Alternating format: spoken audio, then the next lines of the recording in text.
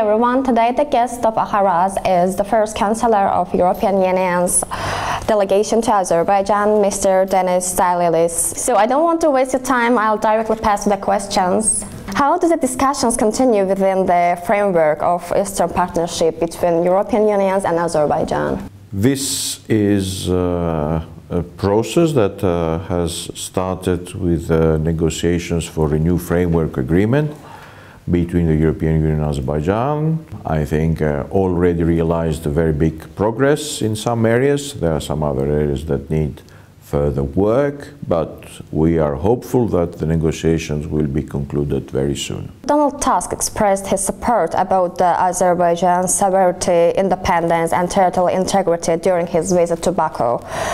What projects does the European Union plan to implement in order to activate the peace process between Armenia and Azerbaijan? European Union has expressed in many occasions its support to the territorial integrity of Azerbaijan, and its belief that any conflict should be solved within a peaceful framework, and in this sense we support the OSCE co-chairs within the framework of the Minsk group, who are trying to find and to mediate.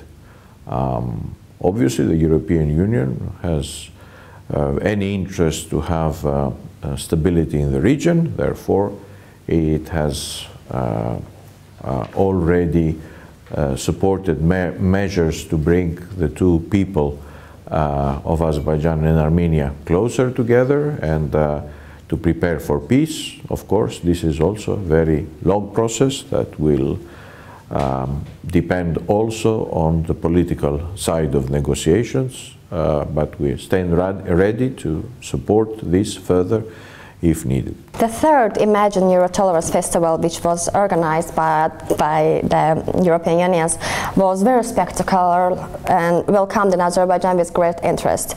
Are such events aimed to introduce values of intercultural dialogue, diversity and tolerance to more intense level?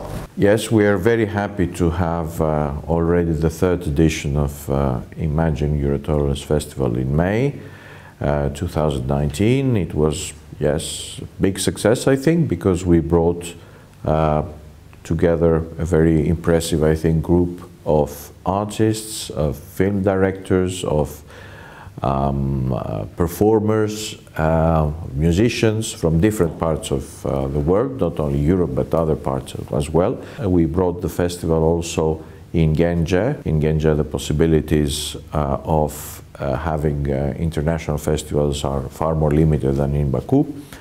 We had a very high-level conference on the Eastern Partnership. It was a very impressive festival. We had more than 4,500, 5,000 people attending different events, which I think is a big success and much more than last year. They bring some kind of value and some kind of political message. The next one will be in September. We will have the first ever festival dedicated to you, women, so Women Festival. We will call it Kız Galası because there was a previous initiative exactly 10 years ago with this name, but not only to be attended by women, hopefully by men as well, because we learn a lot about women creativity, and this is very important for us. Then we will have our typical Fantasia Festival, so the second edition of the festival dedicated to cultural and architectural heritage. This will be in November, 1st to 10th of November in Baku and in Genge.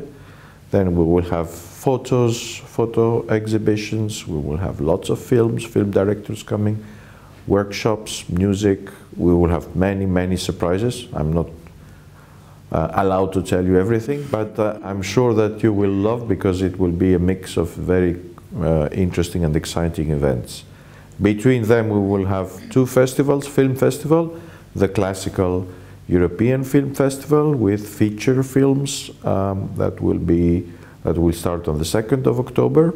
So as you can see, we will have many events ahead. Yeah, sounds interesting. As you mentioned, there were a lot of tourists in Azerbaijan. I mean, there were lots of people from coming all around the world for these festivals, like artists, I don't know, like musicians.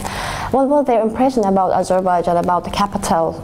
I usually say to these people who come and attend these events for the first time, I tell them, you know what, you come here, but I'm confident that it will not be the first time that you come here.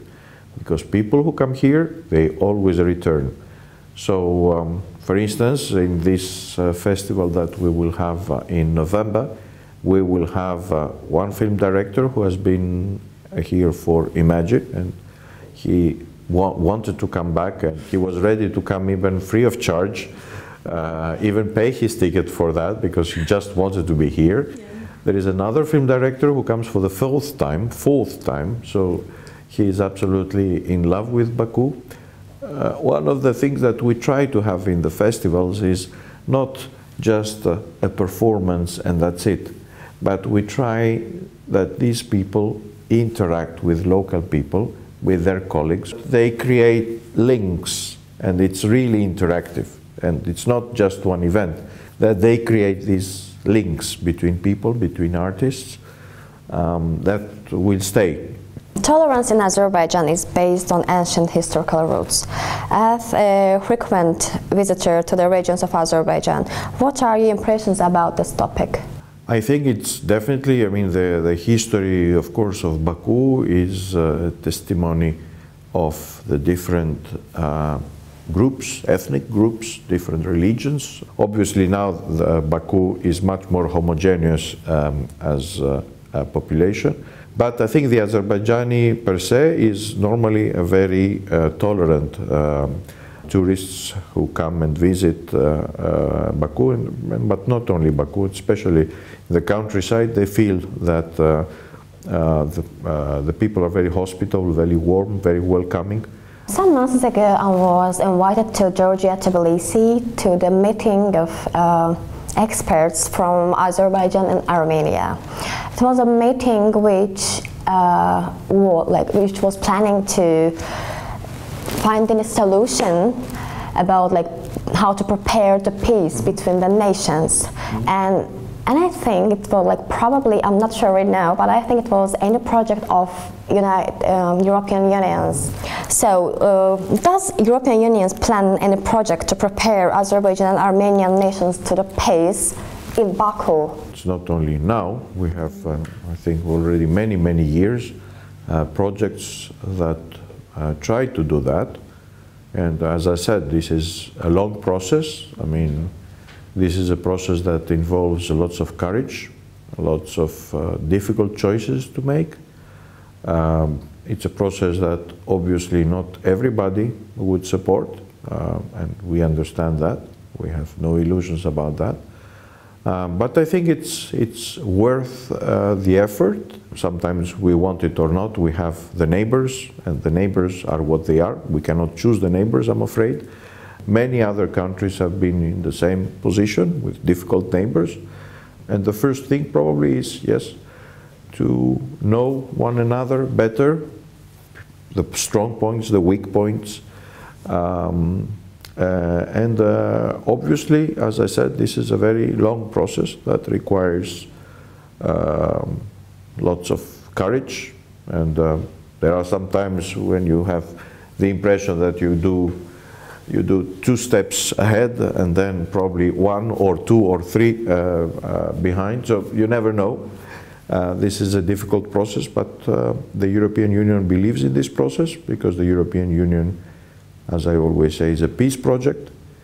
This is why we are here. We, of course, deal now with a lot more things than at the beginning, but at the beginning, at the origin, the European Union was only about peace, bringing different nations that were at war and conflict together. And this we have achieved. So I'm sure that we can help also others to do that.